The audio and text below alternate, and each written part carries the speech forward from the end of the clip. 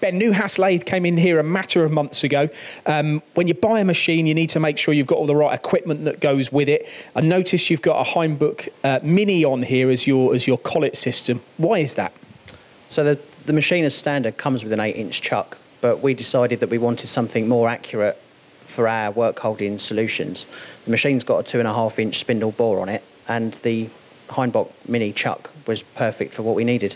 How did you know about Hainbuch though? Tell us about how you went from your 8-inch chuck to what we've got here, because this is a good bit. Yeah, so we do watch the MTD shows and various other things that MTD do, and we've seen the Hainbuch system on MTD and decided that actually with the gun for changing the collets and the speed of changing setups was quite good for us.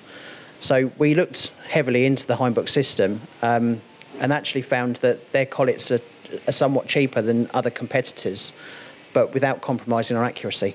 Yeah, what about that clamping security and the repeatability of what you're doing here when you're interchanging? Yeah, so this chuck, it has less than 2 microns run out between collets, so you can actually turn it round and come back with no mismatch at all.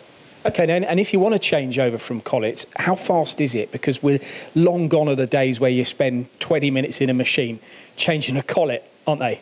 Yeah, so the collets themselves are changed in under 30 seconds. And with the development of your company now into turning, because previously you were just milling, how much does the Hainbuch system and other things on the lathe help you give your customers what they need?